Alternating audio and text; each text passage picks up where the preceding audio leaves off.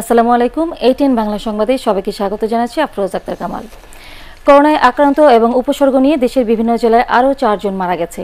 এর মধ্যে করোনা উপসর্গ নিয়ে বরিশালে 2 জনের মৃত্যু হয়েছে। ঢাকায় কর্মরত পুলিশের এক উপপরিদর্শক অসুস্থ হয়ে বাকেরগঞ্জে তার বাড়ি যান। পরে বরিশাল শেরেবাংলা মেডিকেলে তার মৃত্যু হয়। এছাড়া সকালে বরিশাল সদর উপজেলার খোন্দাখালী গ্রামের নিজ বাড়িতে মারা গেছেন একজন মুক্তিযোদ্ধা। বরিশালে ও ঝালকাঠিতে নতুন শনাক্ত হয়েছেন আরও 6 জন। নারায়ণগঞ্জে করোনা ভাইরাসে আরও একজনের মৃত্যু হয়েছে। নতুন আক্রান্ত 47 জন। রংপুর বিভাগে 4 পুলিশ, 1 নার্স, 1 আনসার সহ নতুন 12 জন করোনা পজিটিভ শনাক্ত হয়েছেন। আক্রান্তদের মধ্যে 9 জনই রংপুর জেলার, বাকিতে 2 জন লালমনিরহাট ও 1 জন কুড়িগ্রামের। রংপুর বিভাগে এ পর্যন্ত আক্রান্ত হয়েছে 352 জন। এদিকে সিলেট শহীদ শামসুদ্দিন হাসপাতালে চিকিৎসাধীন অবস্থায় এক করোনা পজিটিভ কয়েদি মারা গেছেন।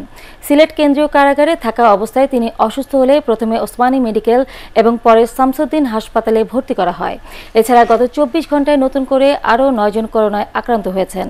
এ নিয়ে সিলেট বিভাগে 289 জন করোনায় আক্রান্ত হলেন। সুনামগঞ্জে একজন নার্স সহ 3 জন করোনা পজিটিভ শনাক্ত হয়েছেন। বিশ্বে করোনা ভাইরাসে আক্রান্তের সংখ্যা 41,75,000 ছাড়িয়েছে। মারা গেছেন 2,85,000-এর বেশি মানুষ। এর মধ্যে ইউরোপের কয়েকটি সহ কিছু দেশ লকডাউন শিথিল করায় নতুন করে করোনায় আক্রান্তের সংখ্যা বাড়ছে। খুব দ্রুততার সাথে প্রকোপ মোকাবেলা করা দক্ষিণ কোরিয়ায় আবারও করোনা ছবল হেনেছে। সামাজিক মেলামেশা বেড়ে যাওয়ায় সিউলে নতুন করে 101 জন করোনায় আক্রান্ত হয়েছে। চীনে যদিও নতুন একজন শনাক্ত হয়েছে।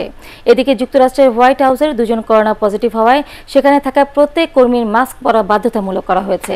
যদিও প্রেসিডেন্ট ট্রাম্প মনে করেন তিনি তার কর্মস্থলেও সবার সাথে দূরত্ব বজায় রেখেই চলেন, তাই তার মাস্ক পরার কোনো দরকার নেই। শারীরিক সক্ষমতার বিচারে 45 বছরের নিচের ইন্দোনেশিয়ার নাগরিকদের বাইরে কাজ করার অনুমতি মিলেছে। সিঙ্গাপুরেও আজ থেকে কিছু সেলুন, খাবারের দোকান খোলা হচ্ছে। যশোরে পুলিশের সাথে বন্দুকযুদ্ধে এক মাদক ব্যবসায়ী নিহত হয়েছে। পুলিশ জানায় সারাপল কলাবাগানে সন্ত্রাসী তৎপরতার খবর পেয়ে গতরাতে তারা সেখানে অভিযান চালায়। এ সময় সন্ত্রাসীরা পুলিশকে লক্ষ্য করে গুলি ছুড়লে দুপক্ষের মধ্যে বন্দুকযুদ্ধে সে নিহত হয়। ঘটনাস্থল থেকে উদ্ধার করা হয় 54 বোতল ফেন্সিডিল সহ বেশ কিছু মাদকদ্রব্য ও একটি অস্ত্র। অন্যদিকে অভয়নগরের রাজঘাটের মোয়াল্লেমতলায় প্রতিপক্ষের ধারালো অস্ত্রের আঘাতে চরমপন্থী দলের সাবেক এক সদস্য নিহত হয়েছে। তার নাম আতিয়ার রহমান। সে আগে চরমপন্থী দলের সক্রিয় সদস্য ছিল বলে জানিয়েছে পুলিশ।